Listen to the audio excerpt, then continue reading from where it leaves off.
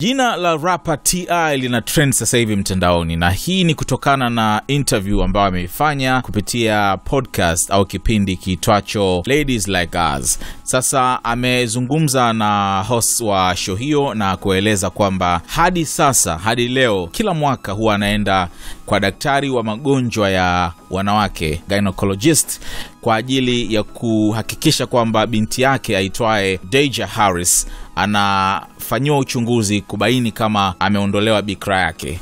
Kwa hiyo anasema kila mwaka wakisha kwamba anakwenda kwa gyno kwa ajili ya kufanyiwa uchunguzi huo.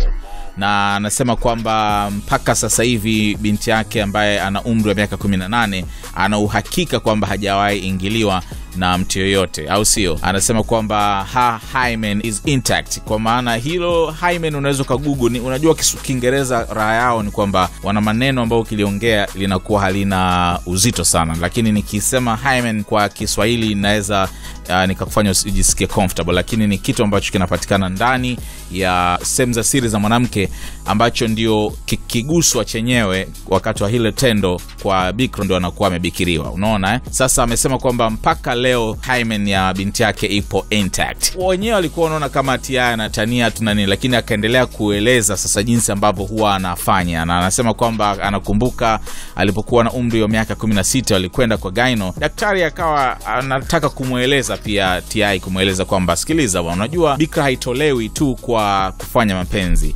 lakini vile vile inawezekana ikatolewa kwa kuendesha baskeli, kukimbia na kufanyaje. Daktari anamwambia sasa, well, I just want you to know that there are other ways besides sex that the hymen can be broken, like bike riding, athletics, horseback riding, and just other forms of athletic physical activity. Alikuwa anamueleza tu kama daktari, unaona Sasa T.I. akasema, so I say, look doc, she don't ride no horses, she don't ride no bike, she don't play no sports.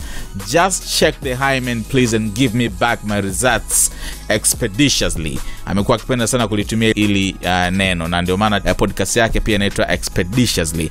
Sasa hapa anasema tu, anamwambia daktari, hebu sikiliza bana, mwanangu hapandi farasi, haendeshi baiskeli, hachezi mchezo wote. Hebu nipe majibu yangu nijue tu kama hymen yake iko vizuri binti yake. Sasa amepata upinzani mkubwa sana mtandaoni, hasa kutoka kwa wanawake ambao wanaona kwamba this is too much, yani kwamba anashindwa kumpa uhuru binti yake ambaye ana umri wa miaka 18 na sasa hivi yuko mwaka kwanza chuoni.